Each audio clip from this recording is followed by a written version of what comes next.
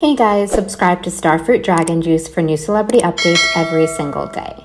Alright, so we know that Kylie Jenner and Devin Booker have broken up after 2 years of dating, but now more information is coming to light and being revealed about why the couple actually split.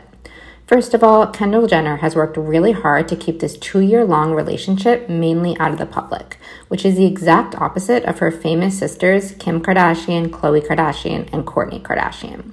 Kylie Jenner is a bit more public with her relationship to Travis Scott, but honestly not much, and I think that's only because they have 2 kids together, Stormi Webster and their son, whose name we don't know yet.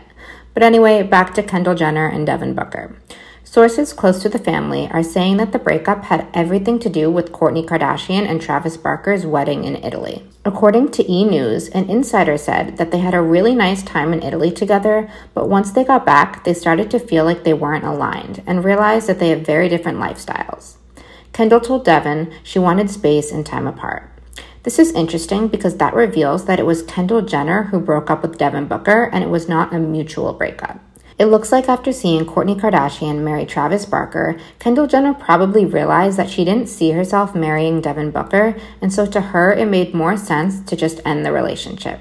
However, the article also says that despite this breakup, they've been in touch since and they do care about one another, and that they hope to make it work, but as of now, they are split. What do you guys think about that? Because I feel like when couples break up, if they're still in touch, it usually means that the breakup is not that serious and that they plan to get back together. Because I feel like if you're serious about a breakup, you don't want contact with that person.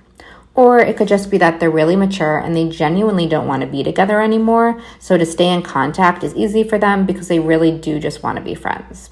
So, all of you guys that have been through a breakup before, tell me your thoughts below. I want to hear everything and don't hold back.